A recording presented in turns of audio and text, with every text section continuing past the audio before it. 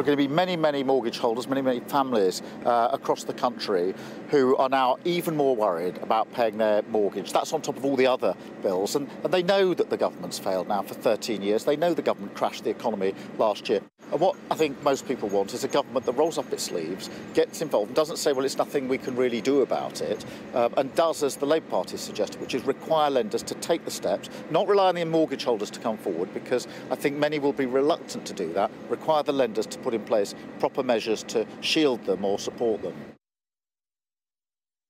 So quite interesting what we've heard from the Chancellor today, and I'm sure there will be many people, including probably Martin Lewis, who also met the Chancellor quite recently, the money-saving expert guy, if you like.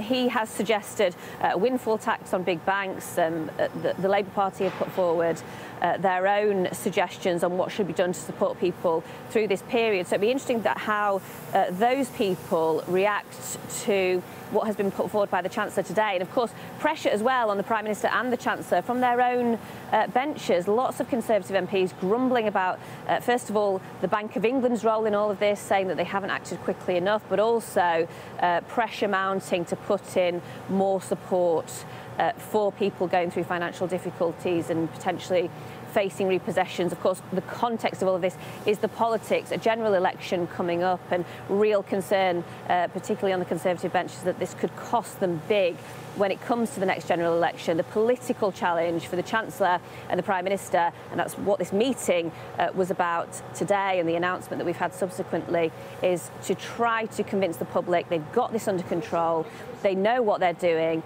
and that these measures that have been announced do, in the end, provide that safety net that people will desperately need over the coming months and years.